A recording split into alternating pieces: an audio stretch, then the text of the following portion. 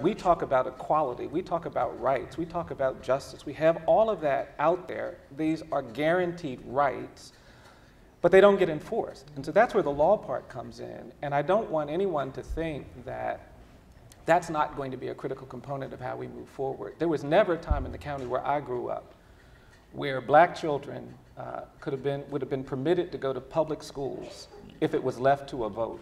The majority of people in that county were always going to vote for racial segregation. It took a court decision enforced by lawyers from the Legal Defense Fund coming into our community saying, no, you have to open up the public schools to kids like Bryan Stevenson.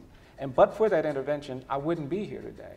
And that use of the law to push the society to confront its obligations is really key. We don't have marriage equality in this country because we won the narrative battle writ large.